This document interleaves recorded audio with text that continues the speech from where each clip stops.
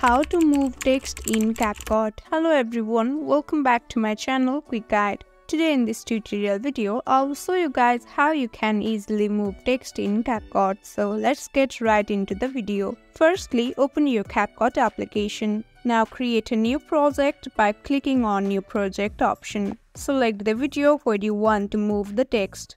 Once you are on this page, now click on Text button from the toolbar. Again, click on Add Text and enter your text. Once you enter your text, now you can change the style and font of the text. Once you are done, click on this check mark option. Now drag the text to the object where you want to move it. Now drag your video to the full length. Once you are done, again from the toolbar, search for the dragging option. Click on it. Now drag the circle to the text. Once you do that, now finally click on Start Dragging option. Wait for some second. And here you go, in this way you can move the text in Capcut. I hope this video helped you. Don't forget to drop a like and subscribe to my channel. We'll see you on next video. Till then, stay tuned. Bye bye.